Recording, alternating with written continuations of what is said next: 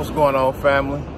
I'm out here in Redondo Beach, California, and today they had a very interesting situation that happened out here in Southern California.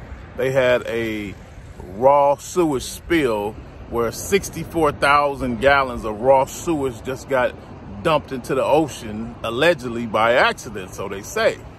So, interestingly enough, one of my clients own property out here, and immediately I get a phone call say, TJ, how is that going to affect my sale? How is that going to affect my the property values in this area? And I immediately was like, let's just hope they don't find out, because they're going to use that against you to drop that price. The city ain't said how long it's going to take to clean that mess up, nor did they say how long did it come down here as well. So it's things like that that affect our communities that we don't know about. People have no idea the smallest things will affect your prices.